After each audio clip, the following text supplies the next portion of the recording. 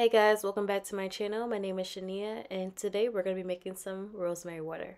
So just showing you guys exactly what you're going to need. So distilled water, organic rosemary, organic mint. You don't have to do organic, but that's just me. And then of course the measuring cup. You're going to do 10 cups of distilled water into a pot. You want to get that boiling. Then you're going to go ahead and add your rosemary into the pot. I did 10 cups of water because I had 10 stems of rosemary. Then go ahead and add your mint into the pot. You're going to get that boiling, give it a good stir, and basically cook it down like some greens but not as long. So at medium heat, I went ahead and let it boil for 40 to 45 minutes and then I let it cool off before transferring it over. So now we're gonna go ahead and take out all those leaves. Like, it literally looks like collard greens to me. So with the strainer on top of a measuring cup, you can go ahead and dump out all the contents and use your measuring cup to fill up the spray bottle. And I also like to fill up some ice cube trays so we can use it for the next couple of weeks, because that spray bottle is gonna be good for like a week or two, but then you have so much left over, so you might as well freeze it. Then just take it out as you need it. You can defrost them or you can just apply it to your head as an ice cube, and your heat from your hair will just melt it. I'll show you in a second.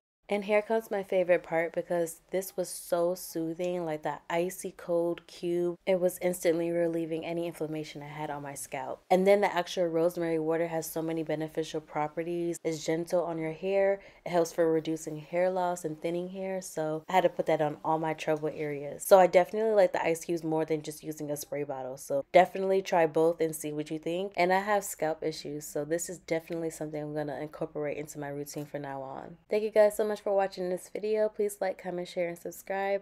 Definitely subscribe to my channel so you guys don't miss anything. Also guys, check out this rosemary oil video. It's so good and it smells so good, so definitely check that out.